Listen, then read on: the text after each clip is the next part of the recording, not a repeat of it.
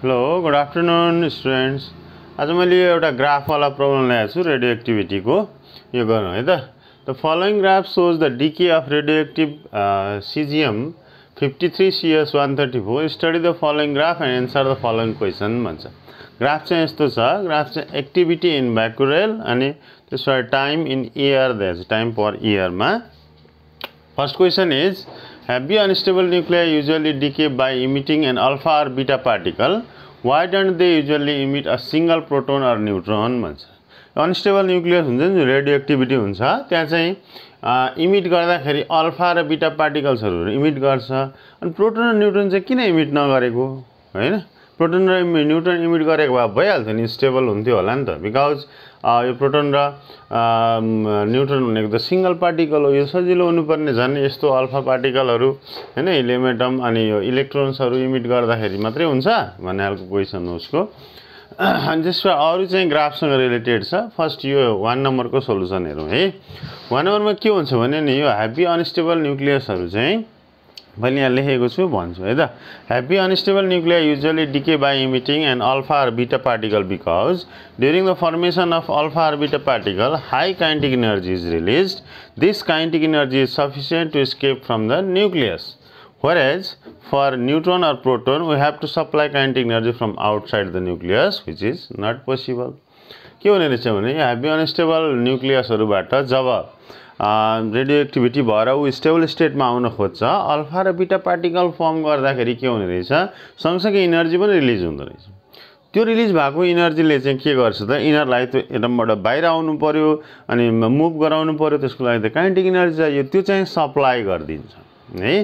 त्यो फर्मेसनमा निस्केको एनर्जीले सप्लाई गरिदिन्छ. बट सिंगल प्रोटोन र न्यूट्रन रिलिज हुनको लागि चाहिँ के हुनु पर्यो अरे, एक्स्ट्रा हामीले एनर्जी सप्लाई गरेको हुनु पर्यो.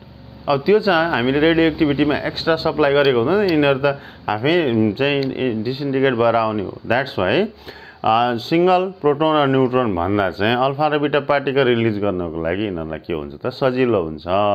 तर कहिलेकाहीँ समटाइम चाहिँ यो न्यूट्रनहरु चाहिँ रिलिज गर्छ है, नगर्ने होइन. तर त्यसको लागि के हुन्छ, त्यहाँनेरि हिट चाहिँ त्यसले काहीँ न काहीँबाट एब्जर्ब गर्छ, एक्स्ट्रा हिट एब्जर्ब गर्छ. त्यसलाई चाहिँ त्यसले के गर्छ त, एनर्जीको फर्ममा कन्भर्ट गरेर त्यो एनर्जी युटिलाइज गर्छ. अहिले हामीलाई किन गर्दैन भने चाहिँ यति एन्सर लेख्यो भने यो सफिसिएन्ट छ. ओके, नाउ अब 2 नम्बरदेखि ग्राफ स्टडी गरेर गर्नुपर्ने छ, त्यो गरौँ है त.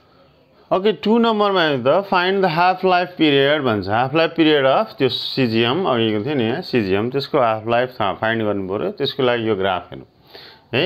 यो साइड एक्टिभिटी दिएको छ, यो साइड टाइम इन इयर दिएको छ. हेर्दा हाफ लाइफ भनेको त एक्टिभिटी के हुनु पर्यो, ठ्याक्क हाफ हुनको लागि लाग्ने टाइम हो. ओके, सो 400 एक्टिभिटी हुँदाखेरि 400 becquerel हुँदाखेरि चाहिँ टाइम 0 छ.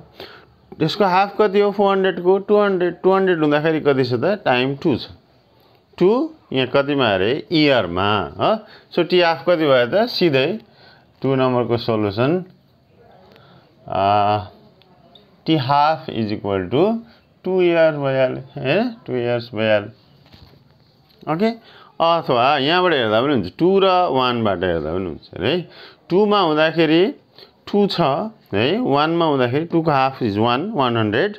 सो यो हुँदाखेरि कति छ, 4 छ. सो टाइम कति लाग्यो, 4 - 2 इज इक्वल टु 2 इयर लाग्यो है. यसरी निकाल्ने.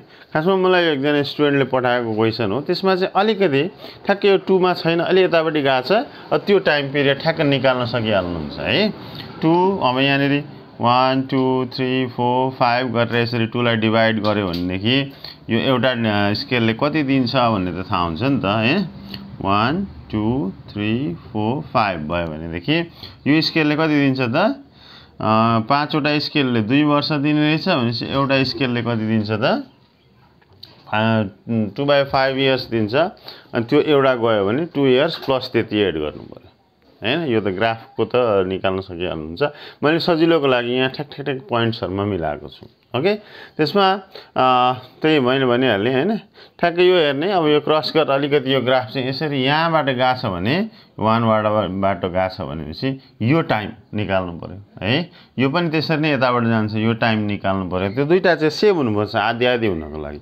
जस्तो 400 बाट 200 हुनको लागि 2 वर्ष लाग्यो नि, 200 बाट 100 हुनको लागि पनि 2 वर्ष लाग्यो नि त. ठ्याक्कै त्यही हुनु पर्यो है okay so T half is equal to 2 years मैले डाइरेक्ट लेख्दै यो 1 नम्बरको क्वेसन हो तपाईहरु अलिकति थोरै एक्सप्लेन गरिदिन सक्नुहुन्छ एक्टिभिटी हाफ हुन लाग्ने टाइम हो सो एक्टिभिटी हाफ हुन लाग्ने time is according to the graph it is 2 years भनेर लेख्दा हुन्छ ओके नाउ थर्ड नम्बरमा right an equation which represents the graph भन्छ यो पनि 1 नम्बरकै क्वेसन हो सो यसमा पनि के हुन्छ the equation which represents the graph is activity छ यहाँनेरि सो एक्टिभिटीलाई मैले ए लेखेँ कसैले एक्टिभिटीलाई आर पनि लेखेको हुँदो रहेछ ए लेख्यो भने is a is equal to A not E to the minus lambda T हुन्छ है हामीले यो पढाएको छ नि an is equal to an not E to the power minus lambda T is very common यो कमन छ धेरै यो पनि त्यही सेम फर्ममा हुन्छ है यस्तै हुन्छ बिकज एक्सपोनेन्शियल डिके नै छ curve that's why A is equal to an not E to the power lambda T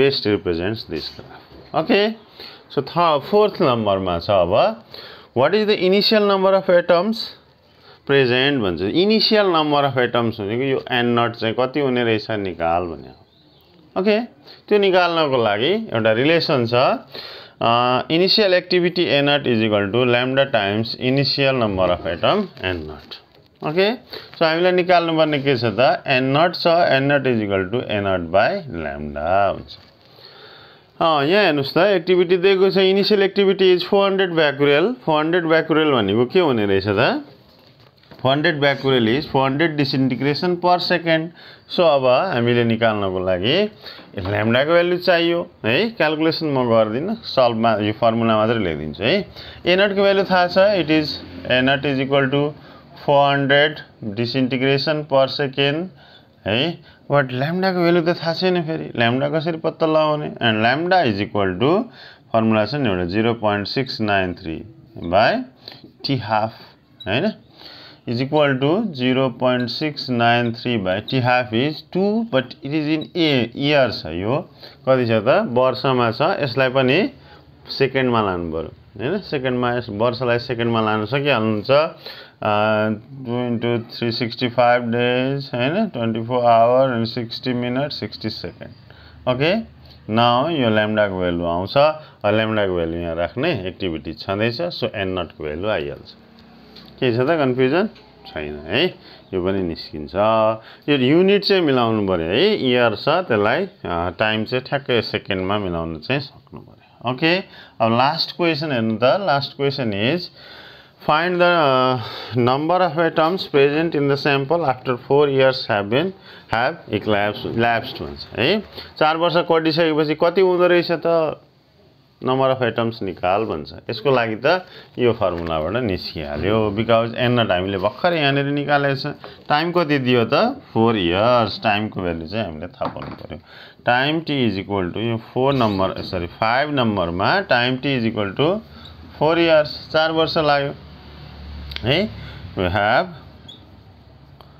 n is equal to n naught e to the minus lambda t ल्याम्डाको value पनि यहाँ calculate गरेको छ t को value 4 years दिएको छ भनेपछि यहाँनिर चाहिँ ल्याम्डाको भ्यालु इयर वालै राखेर गर्दा हुन्छ बिकज यहाँ ल्याम्डा t यहाँनिर यिनीहरु दुईटाको युनिट अपोजिट हुन्छ क्यान्सल हुन्छ है बट यहाँनिर अब सेकेन्डमै निकालिसकेको छ भने यसलाई पनि सेकेन्डमा लगेर हिसाब गर्नु भने सजिलो पनि हुन्छ त्यो कुरा बुझ्नुमा चाहिँ त्यो त गरिहाल्नु है सो अब हामीले निकाल्नु पर्ने 4 इयर्समा भनेपछि के गर्नु पर्यो त एन नै हो एन नट यहाँबाट निकालेको भ्यालु ल्याएर राख्ने ई टु दी माइनस ल्याम्डाको भ्यालु पनि यो भ्यालु यहाँ निकालेको भ्यालु ल्याएर राख्ने टी को ठाउँमा 4 इयर्सलाई फेरि पनि के गर्नु पर्यो यो भ्यालु क्याल्कुलेसन गरेको भ्यालु राख्ने भए यसलाई पनि सेकेन्डमा कन्भर्ट गर्नु पर्यो सेकेन्डमा कन्भर्ट गर्ने भनेको 4 वर्षमा 365 दिन हैन यसमा 24 घण्टा अनि 60 मिनेट अनि 60 सेकेन्ड है यो एक्स्ट्रा एउटा 60 बढी भयो कि क्या 365 days 24 hour 60 minute 60 second okay त्यसरी नै कन्भर्ट गरेर अनि त्यहाँदेखि यसलाई गरेर सल्भ गर्नुभयो भने you will get the answer ठीक छ ल ठीक छ ल क्याल्कुलेसन पार्ट चाहिँ मैले छोड्दिएँ है खाली क्याल्कुलेटरमा क्याल्कुलेसन गर्नुपर्ने मात्रै छ ओके ल अब यस्तो खालको ग्राफ वाला प्रब्लम चाहिँ धेरै गर्दिनु न भन्दै थिए हुन्छ म ग्राफ वाला अब चाहिँ अपलोड गर्दै गर्छु है क्वेशनहरु छ भने तपाईहरुले पनि ग्राफ वाला सेन्ड गर्नु भने मलाई सजिलो हुन्छ क्वेशन खोजिरहनु पर्दैन यसलाई फ्याट यो अगाडि रहेछ भन्ने त्यही गर्दिहाल्छु ओके ल च्यानललाई माया गरिदिनु होला सब्स्क्राइबर बढाइदिनु साथीहरूलाई सबैलाई सेयर गर्नु होला साथीहरूको पनि हेल्प हुन्छ है अनि लाइक सेयर सब्स्क्राइब गरिदिनु होला थ्यांक यू